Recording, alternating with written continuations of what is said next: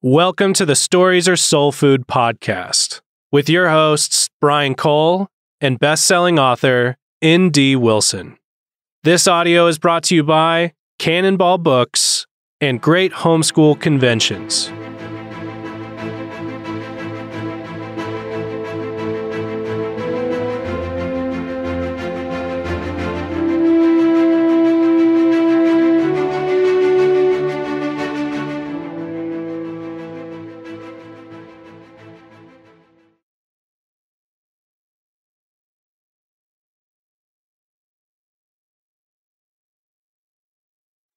Stories Are Soul Food, new episode. Yep, new episode of an unspecified number. Yeah, 22. Welcome back to Stories Are Soul Food. And I wanted to start out with a little reference here. More evidence that Nate has hit the big time is people are publishing scholarly academic articles about your fiction. And I'm not even dead yet, although they might think that I am. No. I've surprised many people by not being dead. No, really? Yep. They thought you were dead. Yep. Many different author appearances where people are saying, like, but how are you still alive? What? I thought you were from like olden times. And you said, I'm actually still pretty young. Thank you. I'm only just starting, actually. I'm way ahead of C.S. Lewis. Way ahead. Yeah. Ish. I don't remember. No, totally. He didn't write a kid's fiction until he was late 50s, right? Yeah, there we go. I'm on track. So you've already done... Is it 12 or 13 kids? 13. If we were finishing 13 right now. So The Silent Bells in Serial is the 13th novel. And you've already crested on that one. Then just cruising downhill down. slope. Downhill slope on that one. And then nonfiction and other stuff. So yeah. Can we ask if there's more fiction coming from you after The Silent Bells, or do we not get to know that? That would be my assumption. Well, I assume so too, but I wanted something more concrete. There are many, many stories on my slate. There are many, many ideas on the bulletin board and in the notebooks. Yeah. So I've been keeping the same notebook since 2001. And so every now and then I flip through and crack myself up with ideas or lines or descriptions or sentences. Yeah. My favorite sentence that I found in my notebook is, I am Kendra, the last passenger pigeon. And I did that. I just sat there and just laughed and laughed. I was like, I completely forgot writing that down, and it makes me so incredibly happy. It's just in the notebook. So it has a great ring to it. Yeah. Kendra, the last passenger pigeon. I don't know what it's for. I don't know if it's going to do anything other than just amuse me in my notebook. Yeah. It inspires the, I think I tweeted it at some point. Mo Willems. You know, Pigeon needs a bath. I mean, it sounds like there's a rich history of kids' books pigeon stories. So yeah, there'll be more fiction. I'm sure there'll be more fiction. Okay. Well, I guess that's kind of an intro because this is the official call for all N.D. Wilson related questions. Right. We've actually had a lot of, I don't know if Brian has, I've had a lot of people ask me to work through my own novels on this podcast. So just to, kind of talk through some of the inspiration and the typology and the illusions and all that kind of stuff. Yep. So, okay, fine.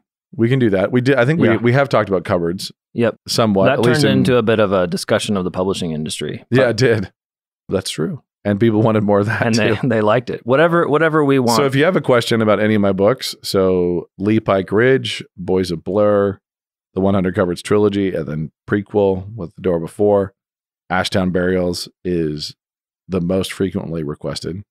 And then Outlaws of Time. Actually, there's quite a bit around Outlaws of Time as well. And we touched on that with, in the discussion of science fiction. Yeah. But anyway, so if you have questions, about any of those things, send them in and we'll cover them in some future podcast. Right. Nate may not want to talk about himself this much, but we will do it nonetheless. We're going to step by step. 13 episodes in a row about me. And we're just gonna hold you to the grindstone. No, we won't do that. In fact, let's do 3 episodes about each volume. So let's just. This sounds like pastors preaching through Ephesians in the old school Reformed. We will try to answer your questions, and we will try to work in the different books, the different novels in my canon. Yeah. In different. I don't know. I don't know that we want to do a full podcast about them. I think But we do. I think we do. We'll see what happens. No promises. We'll see what happens. So I do enjoy talking about the stories I have written, but you know, we can tie them into other themes. Yeah. I think I just finished reading aloud 100 Cupboards to my 8 and 5 and occasionally the 3-year-old. Nice. And now we're on to Dandelion Fire. And so Awesome. I'm feeling primed for these ready. episodes. Yeah. Okay. So that said, if you have questions, send them in so that we can talk about them at some future date. Yeah. And today we're actually not talking about them. No, we're not. I actually did want to talk about animals today. Okay.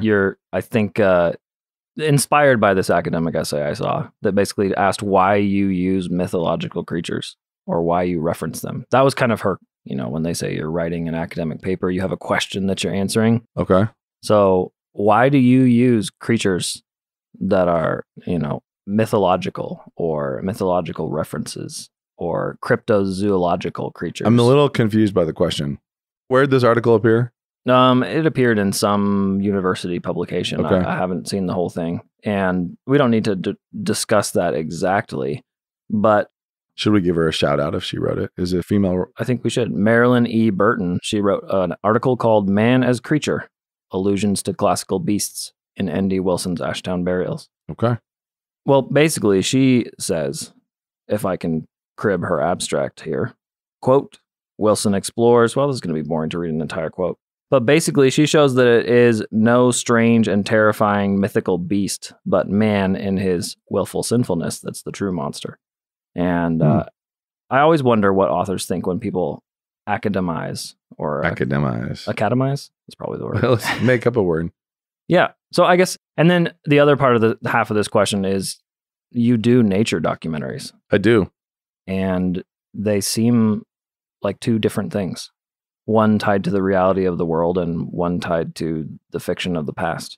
Yeah. So I think to answer the question about why I try to use mythical beasts, and I'm not sure which beast she's referring to, but jaculus vipers are an example in Ashtown Burials. Mm-hmm. Obviously, lots of dragons, I think, probably is what the main thing. Dragons. I think. Yeah. But the dragons I use in Ashtown, the dragon jinn, are, you know, they're out of Middle Eastern mythology, but specifically connected to the spirits that sinned at the time of Noah and Solomon having mopped them up. Yeah. So old stories about genies in lamps. Why are they in lamps? Why? What is why? Like this whole genre of story about lamps. I guess I've never asked that.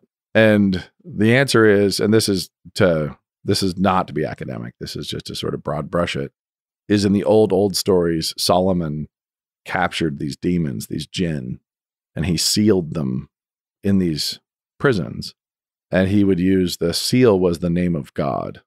And so he would trap them in a lamp, for example, seal it with the name of God, and then they threw them in the ocean. So the seal, the demon, the jinn could not break the seal because it was the name of God. And, you know, they were just out there stuck. And so there's a whole lot of stories about fishermen, you know, finding a lamp. And then when they rub it to actually see what it is, they rub off the name of God. Oh, okay. And the demon escapes. And in most of the old stories, this is always a horror story. It is never Aladdin with 3 wishes, you know, what we've done with our Disneyfication. And I like Robin Williams as much as anybody else and that genie in Aladdin. But the old stories are terrifying, you know, with what happens to you when you release these things. So it's not like hitting the jackpot when you rub off the name of God. Okay. So what I've used that actually in the Silent Bells, and I've referred to it in other places in my fiction. And so I use glass spheres, which are Asian. So Japanese and others would blow glass spheres as floats, you know, for their fishing nets. I found them to be pretty cool and mysterious. A lot of them would put hot glass over the hole when they'd finished, you know, blowing the sphere and seal it. And there's a seal over that hole. So I used that. And these are the orbs in which Solomon trapped the jinn. And so they've been collected in different places. So I'm pulling from very old Middle Eastern storytelling in doing that. And that's not exactly connected to beasts. Yeah. But I do variations of that in everything I write. So I try to hat tip the old stories, and I'm not trying to invent something wholly new ever. Right. I'm always trying to connect what I do to the old, the legacy, the ancient myths, the old stories, etc. So yeah. the reason why I use especially I like to use creatures, for example, I like to use creatures out of mythology that other people don't know about or that have forgotten about. So Jaculus vipers are an example of that. Herodotus talks about them. Others talk about them, the flying serpents near Egypt. And, they're discussed by historians. They're in, people argue over whether or not they're in the Old Testament, but they're definitely in the old stories. And so I put wings on snakes, and here's the story. Now, Leon, the turtle in Ashdown, I have to say. Yeah. One of my favorite characters, side characters, I should say. A lot of people's favorite character is Leon, the giant, enormous alligator snapping turtle. And that was just something that was a current agenda item for me, was taking things from the real, like you said, nature documentaries, things that are in fact real. Yeah. Nobody denies the existence of alligator snapping turtles. They are bizarre. They are truly bizarre creatures, enormous, ugly, powerful, funny. They wiggle the tongue, right? They've got the worm in the back of the throat that they open their mouth and try to bait fish into their mouths with this wriggly thing in the back of their throat, which works. They've got a giant alligator tail and, spines up their shell, asymmetrical nostrils, just lots of weird things about them often. Yeah. And they're huge too, right? They can get big. But the concept there, what I was just thinking is like, okay, so if the Fountain of Youth was in fact in Florida, where Ponce de Leon and others were searching for it, it would be in the Everglades. It'd be some swampy corner, of the glades where there are these creatures, reptiles who never stop growing. So crocs, gators, turtles, they can grow and grow and grow and grow till they die. So imagine an alligator snapping turtle unknowingly settling down in the swamp of youth, and just living for centuries and centuries and centuries. They have, by the way, found alligator snapping turtles pretty recently with Civil War musket balls embedded in the shells still, like these. Ooh, okay, so that's at least 150 years. Yeah, but also big enough, old enough at the time of the Civil War to have a shell that could resist a musket ball. Okay. So they've been, couple centuries. Yeah, been around. I love the inspiration for Leon because, well, you hear it just here on on the podcast. I guess that's funny that that idea, of a reptile stuck in the Fountain of Youth. Tying to the legend and just growing. So, and this is one of the things that I like to do, is I like to kick out the walls and kind of go sideways a little bit with concepts. So a lot of storytellers that annoy me are people who they come up with a concept and they apply that concept to exactly one thing. And they never push it out sideways into the other unintended consequences. Oh, yeah. If there were a Fountain of Youth in the swamps of the Everglades, what would that result in? Yeah, why are we so focused on just the explorer trying to find it? It's just Tuck Everlasting. It's just a person who finds it. It's like, no, there'd be a whole bunch of undying creatures all around that thing in the animal world. So I love tapping. Really, my favorite are creatures that probably actually existed that are currently crypto, where ancient historians talk about them. We deny that they now exist. And so I love to kind of, point kids at them, draw their attention to them, and then have them discover that I did not make them up. This is, these are creatures I think might have been real. They could have actually been around. So that's thus the winged vipers, that kind of thing. I mean, the vipers are the only thing you put wings on, though, because we got the Ragant. Yeah, the Ragant in the Cupboards trilogy is one that I just truly, fully made up. Then people think it's mythical. Because at the time, I don't know where it came from. I don't know why it occurred to me, other than the image was just really comical and made me extremely happy. The idea of a basset hound-sized rhinoceros, saggy, baggy rhinoceros the size of a basset hound with giant wings and a huge amount of dignity. Yeah. I really love animals that are comic, clearly comedy, and yet have an intense sense of self-dignity.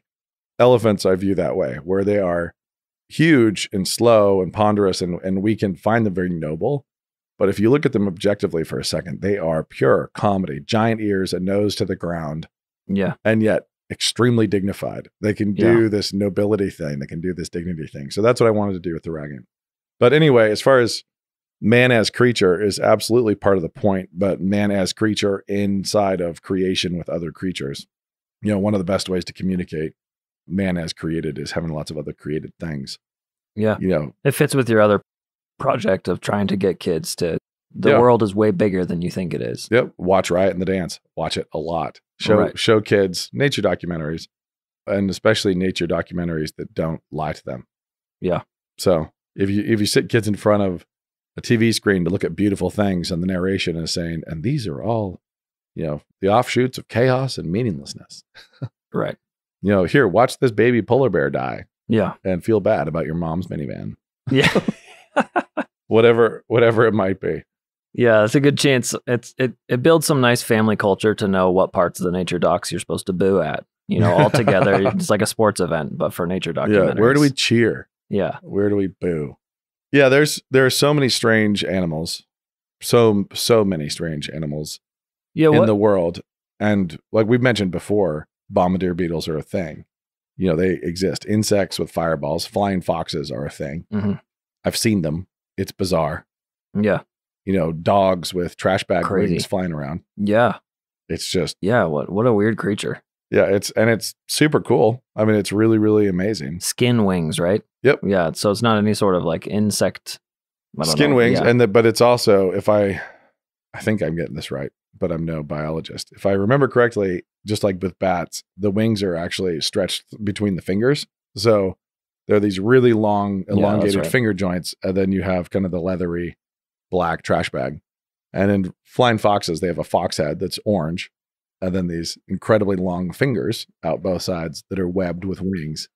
And it's just bizarre. And I've seen flying snakes, and you know. Whereas you compare with, say, birds or maybe pterodactyls, they've got the wings stretched between the arm bones, right? I think if we're doing that, is that correct? I don't remember with pterodactyls, but yeah, birds is a different, you know, very, very different thing. But yeah, there's so much stuff, and there's so many bizarre things that I think cannot be understood apart from, and this is obvious, but apart from trying to look at a creator and an author. And so when you look at marsupials, you know, trying to come up with some origin for when they became non-placental and when the two halves of their brain were no longer connected, and like distinctives of marsupials. And you're like, okay, so things with pouches must pea-sized babies that grow. Things with pouches must have all descended from a thing with a pouch. There was a thing with a pouch, and everything descended from that. But it makes far more sense, and it's much easier to process if you say, well, this is God's marsupial phase. Like this is like you would with an artist, where you're like, this is his blue period. Yeah. Like this is his things with pouches phase. And you see that with lots of other creatures too. This is his things with eyeballs, with sight. Yeah. You know, things with sonar, things with sight. Right. Like there's a lot of different weird Darwin things. was talking about eyeballs. Like that was a big thing for him. He didn't see how his theory worked with eyeballs.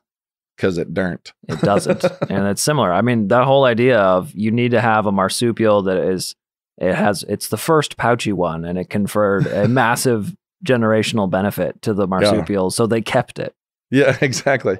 So there's a lot of beautiful things about this. So if you said things that see light, you know, they have vision, courtesy of light, they must all be related. That leaves you with compound eyes and like light sensitive cells that don't actually do much other than just sense the direction of light, versus 360 vision on a dragonfly. Yeah. You know, versus us. And the equipment of the eyeballs are completely different. Right. And then the light spots too. Like there are certain creatures like bacteria, right? Yep. Or amoeba have a light spot. So you say the equipment here is entirely different. The result is entirely different, but God was clearly working with a theme. Yeah. You know, like there's a thematic connection here, as opposed to us atheistic scientists trying to make sense of how they could all have descended from an amoeba with a light spot. You look at the pictures and see how they compare the dugong flipper with the bat wing, and they try to say, now clearly these are analogous uses, and they came from the same thing because they all have fingers. Dugongs and bats have fingers. And the dugong I think, doesn't it? Yeah, it has a lot. I'm trying to remember who all belongs in dugongs. Yeah. There's a big breadth, but they're all kind of like niche, weird little niche critters that with those little sucky mouths. Yeah. So it's pretty, it's strange. There's a lot of strange stuff. But anyway, all this circles back to God made weird animals and he made man in the middle of them. Yeah. And so I try to duplicate that in every way I can. Right. So is that why you decided, like, why did you decide to switch to documentaries? Why did you move over? Why the Riot and the Dance Earth? Yeah, I never did decide to switch to them. Actually, there was I wish I could remember the restaurant, but I took my wife out right before, I'm trying to remember, were we engaged? Maybe. I don't know. We weren't married yet. So we were either in the brief period in which we dated or the brief engagement. But I took her out and she was asking me what I wanted to do. And I gave her a list. This was in the year 2000. I kind of rattled off a bunch of things I wanted to do. And included in that was Christian nature documentaries. So I'm going to write novels. I'm going to write middle grade novels. I'm going to write fantasy for kids. I'm going to be involved in TV and film. I want to write at least one book of nonfiction apologetics, Notes from the Tilt-A-Whirl. I want to make Christian nature documentaries. It was like, it was all on the list from this one date that I just rolled out to my wife. And it's been really funny to me how God has opened the doors to tackle stuff like this. Because in the year 2000, when I was saying that, the technology didn't even kind of exist. So the access, like which technology? Oh, for filming. Yeah, the fact that I can now, the barrier to entry is so much lower. I don't need, a giant 35 millimeter camera and highly proficient underwater divers with 35 millimeter or whatever Jacques Cousteau was using back when he was struggling. Like the barrier to entry with film and all that gear is so much higher than it is now. And now, we have quality. It's about the ability to execute, not about the ability to get the tech. The tech is easy. It's what can you do with the tech? Can you actually execute? So, gotcha. So but it's always, it wasn't a pivot at all. It was something on the shelf of targets. Okay. That I have always seen as kind of dovetailed in with why I pull in weird critters into my fantasy as well. And the same thing, especially in the Ashdown Burial series, but in Cupboards too, but especially in Ashdown. And we're not supposed to be talking about my books yet, but we are.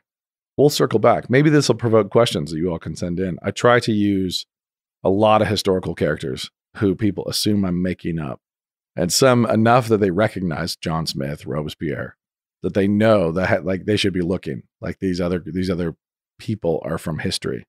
And I'm giving them like fantasy backstory, but I'm pulling them in from God's narrative. I'm plagiarizing God's storytelling. So these people were real. The Vlads were real. Radu Bey, for those of you who've read, real dude, like actual dude, brother to Vlad Dracul, who converted to Islam and became the commander of the Janissaries for the Sultan's army and was involved in actually sacking, destabilizing and destroying the Dracul power in Europe. So it's a really weird thing. Like, man, that guy's real and this guy's real. And I'm really taking a lot of liberties in how I execute with them. Then some of it is just thematic, and I'm just going to save that for later when we talk about Ashdown explicitly. Yeah. So the magical creatures, the things we see in Scripture, the references to things in Scripture, our minds are very tiny. Our imaginations are very tiny. And so reading the Bible and the references to satyrs and dragons and Leviathan and Behemoth and these descriptions are, it's incredible. It's fantastical. It's not straight up. And you have to realize it's not just up the middle materialistic. There's always more to it. And we don't have to get to descriptions of cherubim and seraphim in order to be dealing with some wild critters. But bear in mind that scientists are always dumb right up until they're not. A default setting of skepticism is not always the path to wisdom. And so, it's one of those things we have to remember that gorillas were on the list of cryptids, cryptozoology. Nobody believed that gorillas were real. Oh, really? For a long time. Nobody. Okay, because we hadn't been to the Congo. Yeah. The European kings hadn't sent explorers there. We'd been told, the explorers who did get there had been told that these things existed. And they said, like, stupid natives and their myths. And it's funny because as we're in a period of like hypersensitivity about white imperialism and colonialism, if you want to know what white imperialism looks like, it looks like white people not believing black people when they tell them what's in the mountains. It's like, we showed up. 600 pound. Yeah, it's like, we don't believe you. You're liars. We show up and we just deny. In South America, we deny how big an anaconda can get. We still don't believe the stories. We won't acknowledge how jumbo those things got at different points. And then Africa, we just denied the existence of gorillas for a long time. And it was, I think, in the late, I want to say the 19th century. It wasn't until the 19th century that Whitey decided that gorilla was real. And it's like, Whitey is still the keeper of what is and is not real. And Whitey does this from tenured Whitey positions at Whitey universities, where they are wildly patronizingly progressive. So, yeah, it's very, one of my, speaking of nature documentaries, I did see an interview once with some, I don't remember if he's from Portland, Oregon, but he may as well have been this white professor, environmentalist, trying to explain to natives that they need to not be angry at lions and they need to preserve lions and not be threatened by lions. These are people who are struggling to make ends meet, to survive. They're trying to continue to exist. Whitey flies in from Oregon, from Portlandia, to let them know that they need to have a better attitude about lions when it carries off their cow. Yeah, and actually he asked, I remember one specific clip where he asked a woman why she hated lions so much, and her answer was, because a lion attacked my son and kills my cows. Which are pretty good reasons. Which means, oh, and then he, later tells the camera, it's like, we're still working on their attitudes. These poor, ignorant savages. It's so patronizing. It's so painful to watch. And it's so perfectly an example of white imperialism. But because white imperialism that lines up with progressivism is totally okay, we can go in there and insist that they be using greener energy. They shouldn't be burning manure or whatever. Right. And it's just like, it's so horrifyingly patronizing. But anyway, all that to say, gorillas were in that category of cryptid until the white man gave it a stamp of approval. So apply that to the native legends in our area about Sasquatch. Yeah, actually, I think it's ridiculous to think there's not something. So there you go. We heard it here. I think whenever there is a thing that's elusive, there's gonna be a ton of fraud and a ton of lies and a ton of faked sightings. But the simple fact is, enough people have seen creatures like this at different points who are credible, who did disbelieve. And also we can go back to native totems and things like that in native mythology in the Northwest. And there are a lot of references, to this monkey man. And you can see a primate face will show up on a lot of totem poles from centuries ago. Yeah. And it's recognizable. We can look at it and recognize that is like, okay, that's an ape face. Yeah. It's like a gorilla, orangutan kind of looking thing. Yeah. So anyway, I think for us to just disbelieve out of hand everything is, again, wildly arrogant. Right. So and to disbelieve a particular account is different. Yeah, different. To disbelieve in thousands and thousands of accounts over centuries, a little less reasonable. Plus, we know pronghorns can run so fast. Like too fast for our current. Yeah. Like there's no need for a pronghorn to be able to run this fast, other than like God maybe wanted them to. But then you find out, I think this probably was from the Riot and the Dance. You find out that there were at one time cheetahs. Yeah. In North America, which a pronghorn would need to run fast. Yeah, it's like, so why do we have like top speed prey? Yeah. That can outrun all predators in a place where we do not have top speed predators. What's our fastest? We've got a wolf that can run 40. Yeah, you're 40 tops, and pronghorns are up to 55, I think, or 60. Yeah, they get up to close to 60. They're in that neighborhood, and there's not much reason for it. Grizzly bears aren't trying to, chase them in the open plains. Yeah. What's it for? I think it could just be for the pleasure of God. That's obviously what a lot of this is for. But when you go around and you look at the creatures, elephant seals, if we had never seen one, we wouldn't believe in them. And I've seen them when I've sat on beaches and I've eaten PBJs on a blanket with my kids next to one. Yeah. It's It's a giant slug from Star Wars. I mean, this is just a fantasy creature. Right. Sharks are absolutely fantasy creatures. Squid, anybody? Octopi, like, come on. That reminds me, no spoilers, but the Nautilus, enormous Nautilus. Yeah. Can you talk about that for a bit? So this is jumping into the Silent Bells, currently publishing in Serial, where I use Nautilus as these giant guardians of a watery passage. And Nautilus are just truly, fully bizarre. Right, because they're shelled, but they have an enormous number of tentacles. Super clumsy, but not. That's right, because they shoot backwards, right? Don't they sort of swim shell first, but kind of weirdly backwards, and predators, and very, very sticky tentacles. They're not using, if I remember correctly, they're not using suction cups at all. It's just it's a stickiness, an underwater stickiness. That's cool. Yeah. I'll have to double check that, but it's, I'm sure that's in my flitting memory. Uncle. But, there's, for a long time, people denied the giant squid was a thing, and I remember looking at a picture as a kid of a sailor showing his scar from one of the suction cups that was looked like a big letter C on the front of his torso and wrapped around under his arm to his back. Wow. So a suction cup that had been big enough to wrap around him. And yet forever we was they don't get that big. Yeah. Sailors are so superstitious. And that kind of thing has been always the way of the Academy. So my agenda is always to open eyes and to try to read stories and tell stories that will expand imaginations, but also in expanding imaginations, expand awareness of the creativity of the world around us as much as is possible. Right.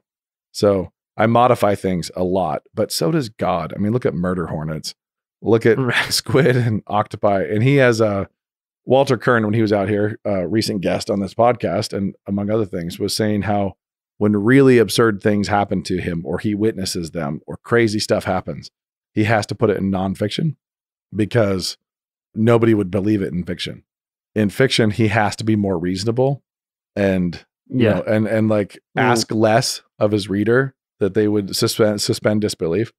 So he has a story about a bear breaking into his father's house 3 days after his father died, and spending hours in his house, walking from room to room, touring the house, opened a window screen without damaging it, got onto the kitchen table with all the groceries, didn't touch any of the food, the fruit, the sugar, the honey, just is on camera walking around his dad's house 3 days after his dad's death for hours, and then leaves without damaging anything, with no defecation, no urine, nothing. Mm. And he said, if you put that in a novel, no one would buy it. Bears don't act like that. They're super destructive, super curious, would eat everything, rip your fridge open.